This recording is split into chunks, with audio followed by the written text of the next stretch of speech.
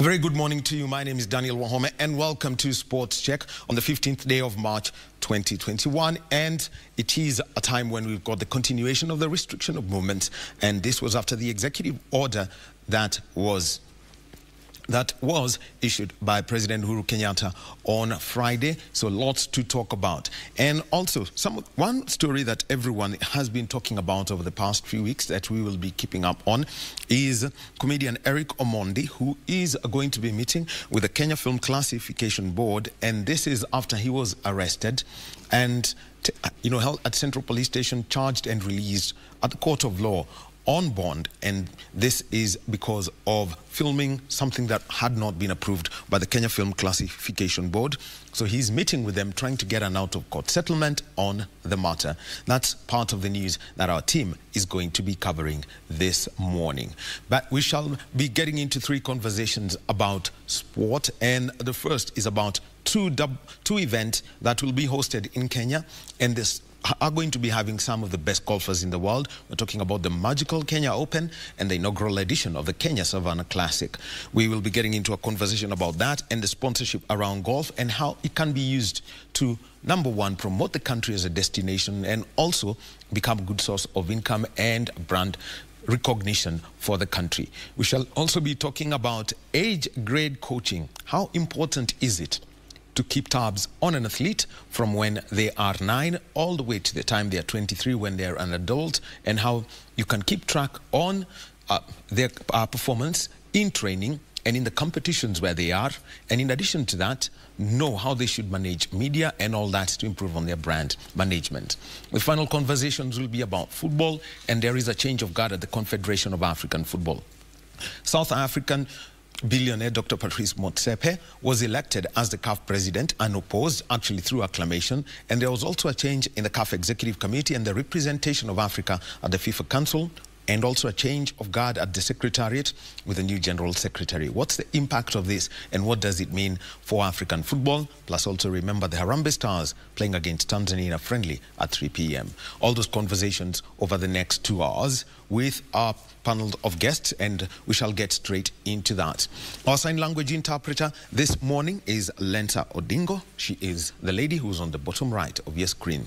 And straight into a fast interview, and this is about events that have changed, the trust of Kenya outside the country. We are talking about the magical Kenya Open and the Kenya Savannah Classic, two events that will be taking place back to back. The magical Kenya Open starts on the 18th and runs through the 21st. That is from Thursday. The golfers take a one-day rest, and then from the 23rd, that is Tuesday next week, to the 26th, we shall have the inaugural edition of the Kenya Savannah Classic. And we're going to get into a conversation with one person who has been involved with this tournament. He's not directly involved now in the event management of the magical Kenya Open. He is Peter Gacheru, who is the Chief Executive Officer of IMG Kenya Limited. Peter, very good morning to you.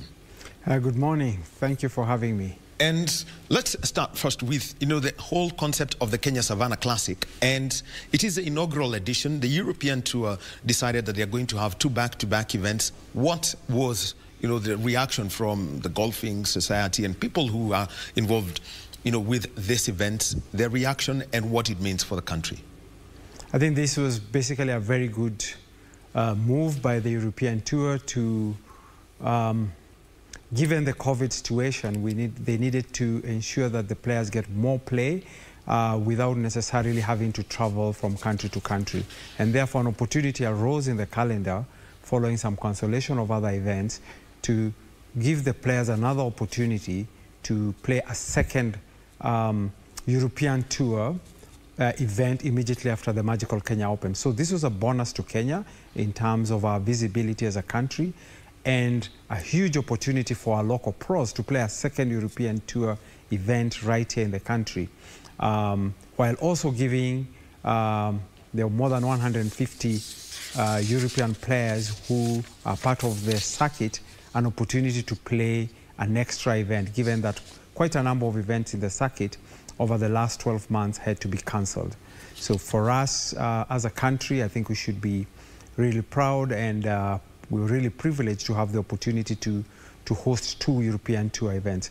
For those who are not golfers, they might not know, basically this is the second highest level of actually, I was tour coming in the to world. that. Yes. I was actually coming to that because I think on Saturday at the National Park, the captain, PGK, Professional Golfers Captain CJ Wangai mentioned it. Yes, this is basically from here, there's only one level up, which would be the PGA. I think the Kenya Golf Union and the KOGL have done well to try and organize a local tour, which has now been running very well for the last 3 years, to give them an opportunity to play locally, and while also bringing some players from the region. But this actually does give our players an opportunity to play 2 European Tour events, and we hope that as we get past COVID, we expect that Kenyans will start traveling to other European Tour events. They'll be able to play to the level where they can actually get the ticket to go to the next level. And this brings in another aspect, which means that our golfers now have got to learn how to extract the value of our competitions. And they've gotten the opportunity from the Kenya Open Golf Limited. The Safari Tour is there. They played in Uganda. No events in Rwanda and Tanzania as expected over the past one season. But what's required of them now, given the kind of exposure that they have, and they have got to consistently do interviews, you know, after every round of golf? First, let me say that not just for the Kenyan pros, but for all the players that will be participating in this event, they've not had that much exposure throughout the year. So they will be tested really as to how they adapt into a competition situation as soon as the Magical Kenya opens. In fact, our pros probably have a slightly better advantage, given that our golf courses were open with, you know, fewer restrictions compared to golf courses in Europe, where most of them were on a complete lockdown. So we will be expecting that they would be, you know, using that edge to see a better performance this year from our Kenyan pros. Something that I would like to mention is now, how do they then adapt, especially when to engage the public and, you know, bring the non-golfing community to follow them, because fan engagement, especially now online and everything, is a new way. I think sports in general, we've learned that we cannot rely on venue interaction. I think Kenyan sports will be the first to really take a hit, all sports, generally because we had an over-reliance on our gate collections and over-reliance on our sponsors coming on ground and having the activations on ground. Now, that's not going to be possible going forward, and we need to adapt to the new normal. And for the new normal, for all our sports now, is television. We have to depend heavily on television. Broadcasters would have to come in and help all sports so that we can actually get an opportunity to interact not with our fans, give our sponsors our mileage. And the other space that is, of course, available to all of us as sports federations is the digital space. We've been slow adapters, but some are doing very well. But it's time that we all stepped up and went up to the next level, because the digital space gives us an opportunity to have an almost one-on-one interaction, a direct interaction with our fans, which is what will bring value or be the closest things to having people in the stands.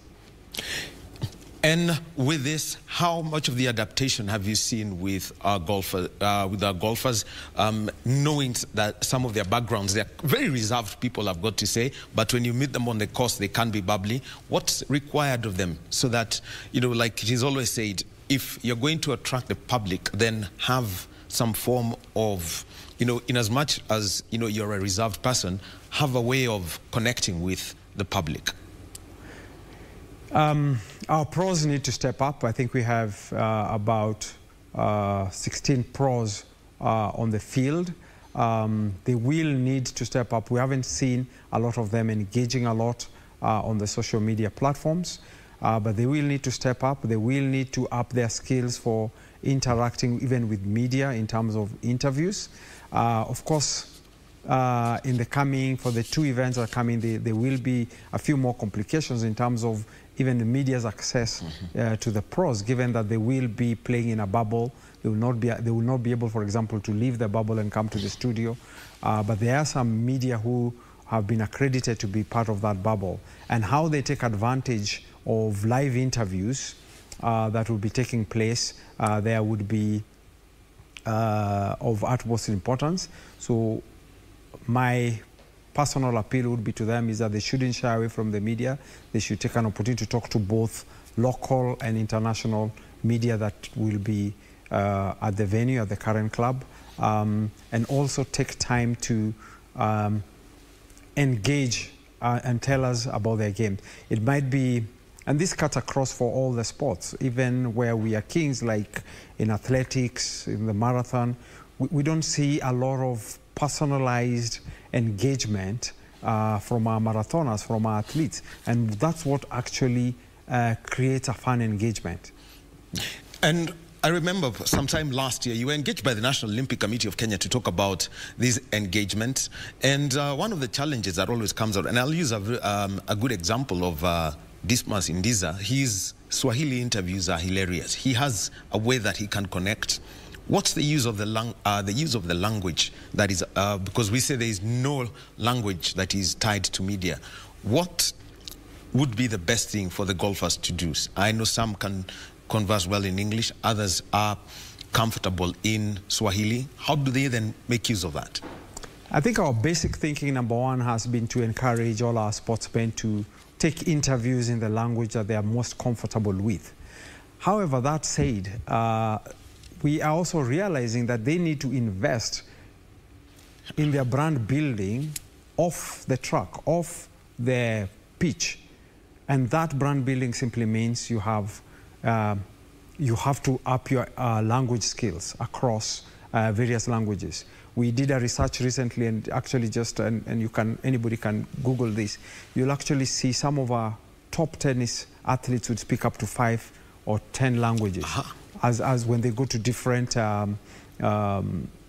countries. If he's playing in the Italian Open, he's going to take an interview in Italian. If he's playing in the Spanish Open, he'll take an interview in Spanish. And the reason being is that if you do not engage with your fans directly, through a translator, it's not the same. So number one, we encourage them, please take this in the language that you're most comfortable with. Ask for help. So that we can actually, we sometimes have over time assumed that, you know, we look down upon a person who cannot speak English. So sometimes we find people are trying to go into a language that they're not comfortable with. I should be comfortable enough to say, I need help on Swahili. If I'm going to take an interview in Swahili, what are the words I should use and so on. And I can actually rehearse and train, and so that if I go to a French-speaking country, then I can. I spent a lot of years in my personal capacity with the Badminton World Federation. And one of the challenges that we had there was that we had a number of top players with global appeal who are Chinese, but they could only speak Chinese. And therefore, we were unable to put them in front of the big networks globally, which were actually controlling the funding. And as a result, the sport did not grow. And you will find that the stardom of individual athletes does bring the entire sport up. So you will find that if Lewis Hamilton wasn't taking interviews in English, you would find that we would not be having that kind of popular following you have in this country, and so on. Now, something else that I want now to bring in when it comes to golf is the involvement of amateur golfers at this event. What's the kind of exposure that they've got and the feedback that they've given? We can look back at the 2019 Magical Kenya Open, where the 2 junior golfers actually got mementos in the form of salvas for their participation. How much of a change does it give to them?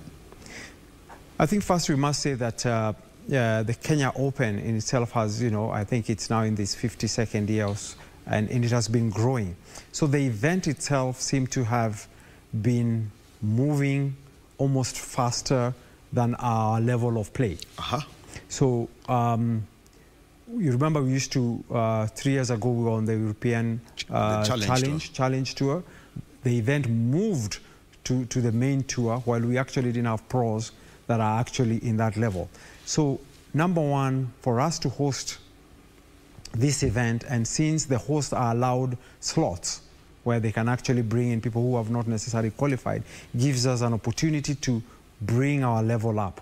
So we expect that with a number of years with this kind of exposure, that we should actually get some players moving up. The organizers went on to create the Safari Tour because the complaint we had 4 years ago, 3 years ago, is that our pros were not getting enough events to actually prepare for this Kenya Open, and very few actually made the cut, if you remember. Yes. So with that now, we are seeing a little bit, they have had, I think they've played the entire leg for the last 3 years, giving them an opportunity to be in competition, giving them an opportunity to actually also make some money along the way, give value to their sponsors. And then by the virtue of us hosting, and this is something we hope that other federations could take up. You know, if we hosted the World Cup, the FIFA World Cup, automatically Kenya qualify. Harambee Stars would be, yes, would be in the field. You get my point. So it would give us an opportunity to play. So the same case with the European Tour, with the Magical Kenya Open. Kenya as host is allowed some amateurs who they have put in, so they have taken the best amateurs they have put in, and the idea is to give them exposure at a very, very high level. As we said, this is the only level higher than this is PGA. So this actually should help us, and because we are having juniors below 18 who are playing very, very well, golf is a sport that they could actually play for many years to come. So in 5 years, in 6 years, we expect these junior golfers not just to be now, you know, playing on the wild card when we are hosting, but to be able to qualify to enter maybe the Challenge Tour on their own merit and move on to the main tour, so that we can actually start seeing Kenyans. We are seeing the same thing with the ladies golf. I think we hosted in 2019 the first European Tour Ladies Golf Open in Vipingo. We didn't have any lady golfers per se, pros, in the event, but we are then exposing our ladies to a very high level of our championship. So we hope this then encourages, and you start seeing, as we continue to host this event from a sports development point of view, that we're also getting more and more golfers moving in from the amateur ranks to the pro. And we are not just playing the leisure, the recreational sport that most of us do play. Something else happened, and I think this was decided, I think, in 2018.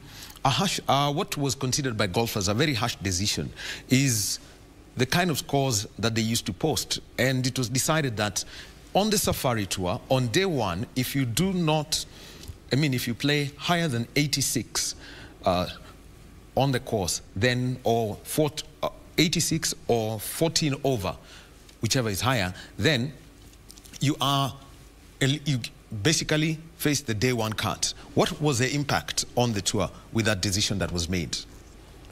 I think what the advice this is that they need to ensure that the Safari Tour as a championship starts coming up. Mm-hmm.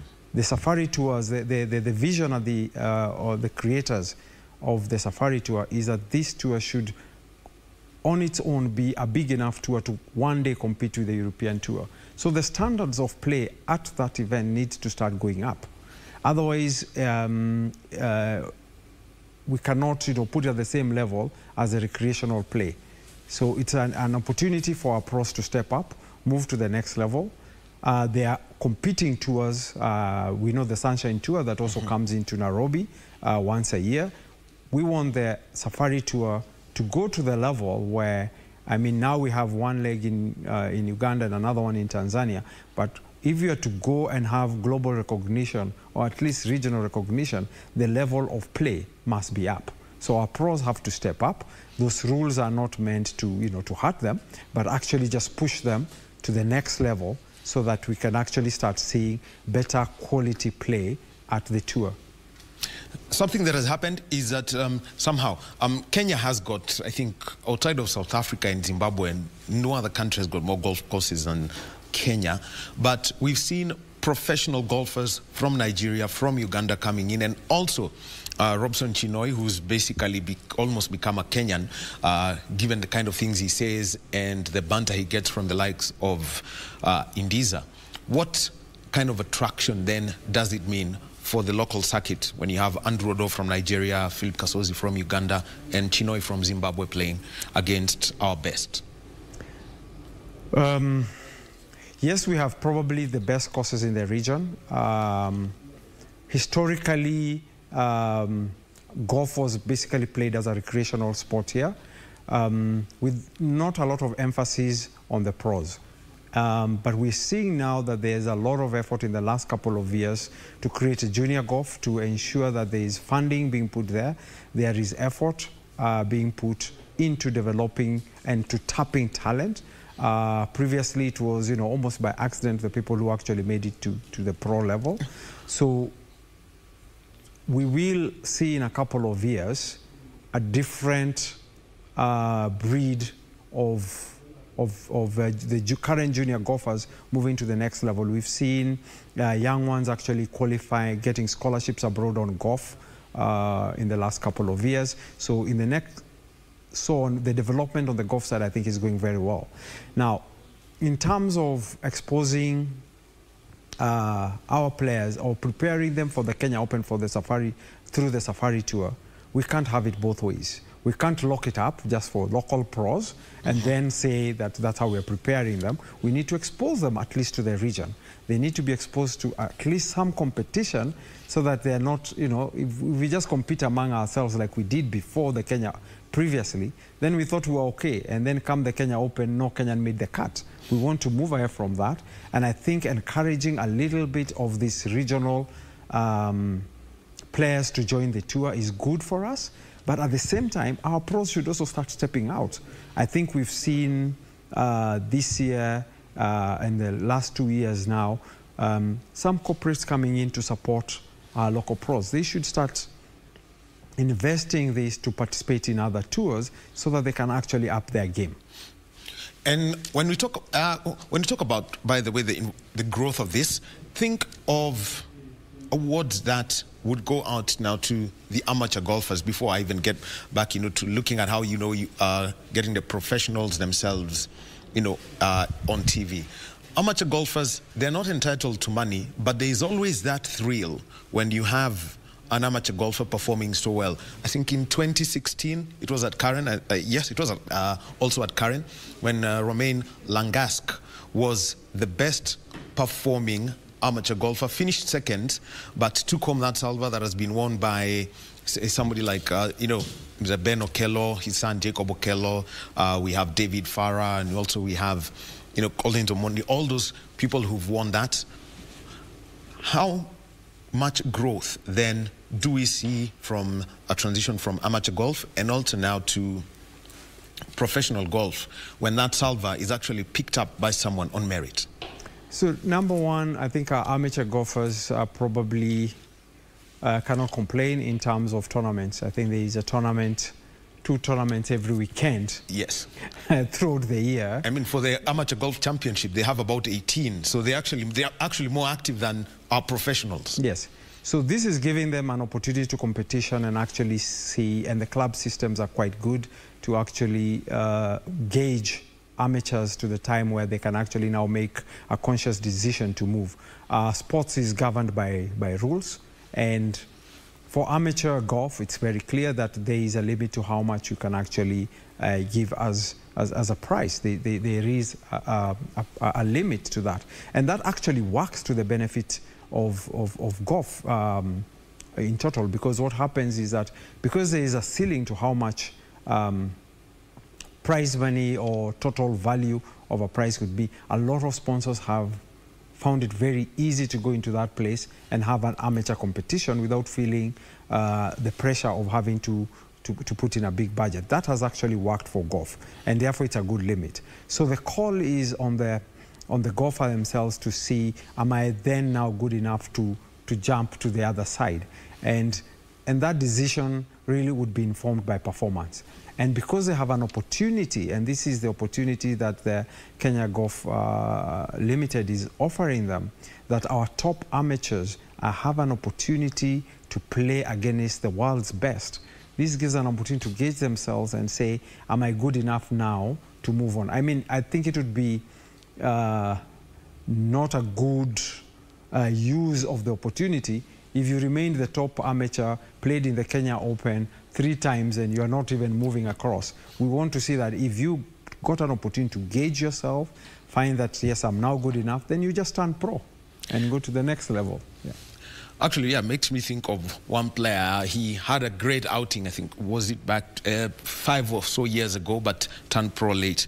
And then here comes the question. You've mentioned about restrictions on the value of the prize money, and I'm trying to think of a situation where you've got a hole-in-one and there's a car to be won. What happens in that scenario for amateur golfers? I'm sure there are rules around that, and I'm not the person for it.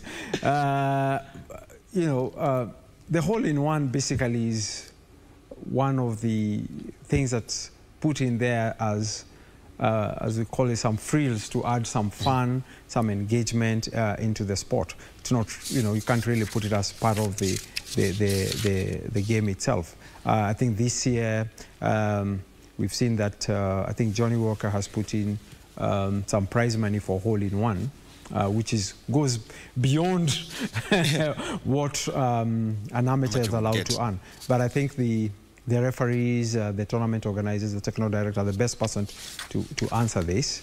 There's actually golf has an elaborate set of rules. People actually go to study them. So I will not speak for them because I haven't gone through those tough courses there. But it should actually be an interesting thing to actually see. Well, interesting. Talking about a hole-in-one, in 2017, Oliver Lindell of Finland, he did win a Ford Ranger. I think he decided to cash it in because in Finland they drive left-hand drive cars. He decided to carry a check in his pocket at the par 3 13th. What's the excitement that a hole-in-one brings at any event, whether it be a club night, a corporate night, or even a professional event amongst the golfing, you know, society? I think it brings a lot of talkability. We do always put a top-of-the-range vehicle that is usually available. I think one year was a brand new Mercedes-Benz or a Range Rover, an Isuzu, BMW for the European Tour at Wentworth and so on.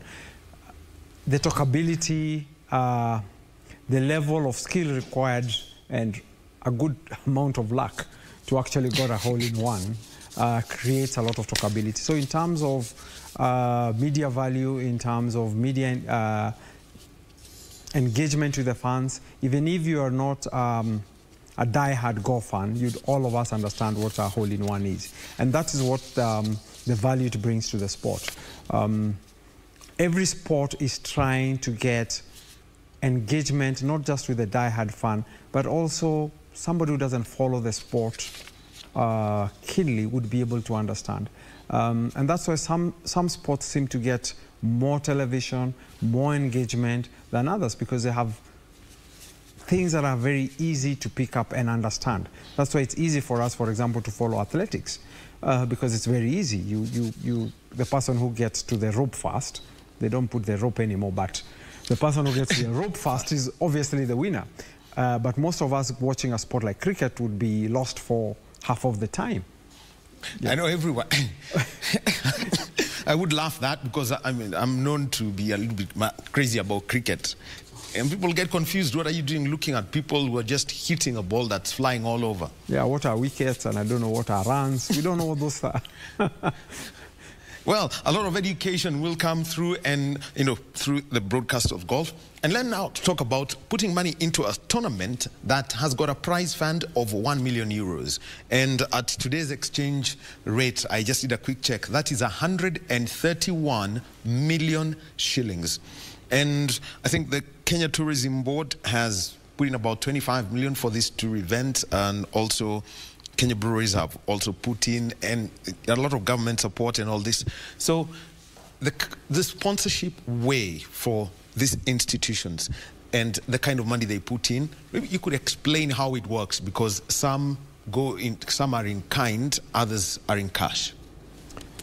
So basically sports is a big business. Every sporting event that is staged locally, globally, has a big business parts to it. And you need the business because that's how you actually fund the staging of the event. That's how you fund the payment for the officials, payment for the grounds, and all the work that you need to do has to be funded somehow. Now, from a sponsor perspective, there are various things that people would look at before putting in their money into a sport, including a government, for example. So if you were to divide it into categories, the first one that is most obvious is usually a marketing budget. If you go to a sponsor, you'll probably be looking at his marketing budget. The issue with the marketing budget is that it must be able to provide a hard sale. The person must be able, the sponsor must be able to see value that will directly affect their bottom line. They must see something that will affect their sales. They must see something that will affect their brand value. That would then encourage them to put in. Because I always tell a lot of federations that I talk to that your competition is, for example, a billboard. Your competition is a newspaper advert. So when you ask a sponsor to put in money at your event, he's actually weighing, do I give you the money or do I put the money on a billboard? What gives me better engagement? What gives me better value? So that's the same approach to the Magical Kenya Open. That's the same approach to the European Premier League. That's the approach. The other, that there's also funds that are usually available within our sponsors that go into as good corporate citizens, that there are funds that they would use for CSR, and there is a duty for them. For example, this year we've seen Vision 2030, we've seen Kenya Tourism Board, we've seen Johnny Walker, all coming in very strongly to support our local pros. So that might not come directly from what they would get in marketing, but there would be somewhere we are saying, as Kenyans, as good citizens, would like to support our pros to actually shine, so that they will actually bring the national pride that we are looking for, and so on. We could also be looking at places where some of those funds would go into development. Yeah. So you're not looking for direct return in terms of a marketing or commercial value, but you're looking for putting in money into development of the sports, or looking at development. So in the case of the Magical Kenya Open, the biggest value is in television. That all European tour events are actually televised globally across a huge amount of network. I think the estimate is about 450 million homes will be subscribed and watching at least 4 hours of live television from Nairobi, both locally within the continent, in the US, and very big in Europe. So there is a lot of value there for any brand that is trying to position itself, and definitely Magical Kenya as a brand sees a lot of value, and the government in that. Now, then here comes the issue. There is a local brand, for example, who may sponsor an event, and a brand that cuts across the world. Then how do you balance the two and optimize what the availabilities that are there? Social media interactions, people at times, maybe TikTok, at times people think it's just jokes, but it's getting to be something serious. Instagram, Twitter, and obviously the biggest funder of sport in the world currently, television. There is definitely big value for local sponsors who are just looking at the local market to be part of this event and to be part of an event like this, not just this one. Number one is that this event is going to get local television also. It's going to be available on some networks. It's going to have big following. We expect that in the 10 days, the event will enjoy primetime news, which is very difficult to get in during even a normal time. So that, number one, gives it primary. We will get primary coverage across media, and normally I know the KOGL is very good on their social media handles. The European Tour is very good on their social media handles. So in terms of mileage, sponsors who are looking to talk into Kenya get a lot of mileage, a lot of interaction at that level, and it's also a very good brand building tool for them to be associated with the event. Now, here comes the big challenge. No fans will be at the Magical Kenya Open at the Kenya Savannah Classic because the event is going to operate in a bubble format. It simply means that's tomorrow or by latest Wednesday morning, you check into your hotel, and the moment you check in your hotel, it's on the bus to Karen, back to the hotel, and that's for the next, 11 or 12 nights. So it's a bubble format. You won't interact. Even if your house is just right across Karen or just across your hotel, you can't leave. And that means a lot of activations. How much has it changed, how you monitor and evaluate a brand that you are overseeing or a client that, that you're working with?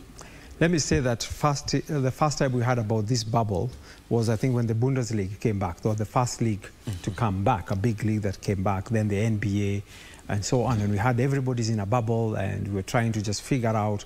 And it became obvious that the reason that these leagues were actually going back is because they understood that despite the fact that they would attract huge numbers into their stadiums, they also had a huge television audience.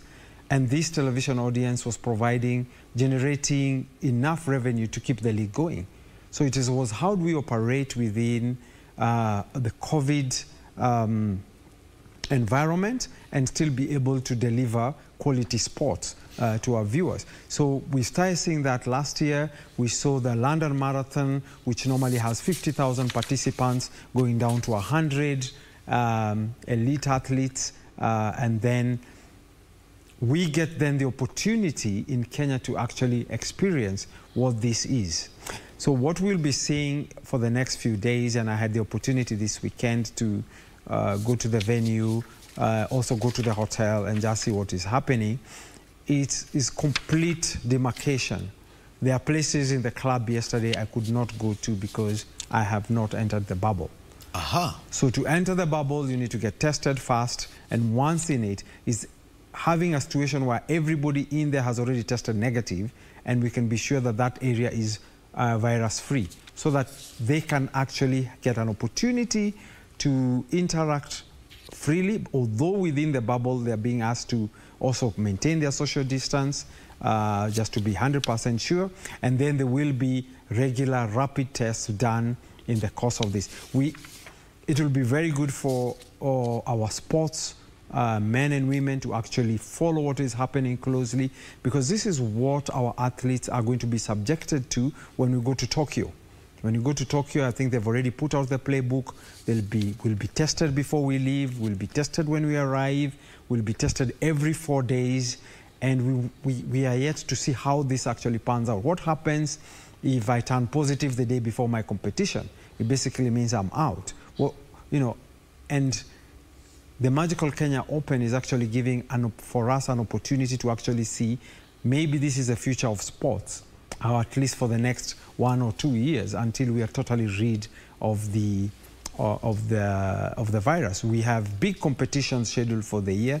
We have the World Athletics Under 20, which will probably operate with the same rules, which will be hosted. So these are really good opportunity for us to see how a venue can be demarcated to ensure that people do not interact. The other thing is that it has given us an opportunity to ask ourselves, what is the real value?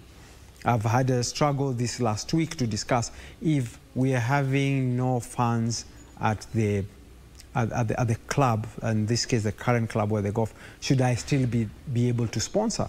And it's giving us an opportunity to say, is there value? Where are you getting the value? And the questions, because sometimes we get lost in being at the venue and not seeing the value, but it has helped us actually evaluate, is there real value that we are getting? And we'd actually see that with the television and the digital plans that have been put in place, we are actually saying, yes, you can go on. There is value whether you are at the venue or not, because Kenyans will be following on television, the world will be following on television and on the digital space.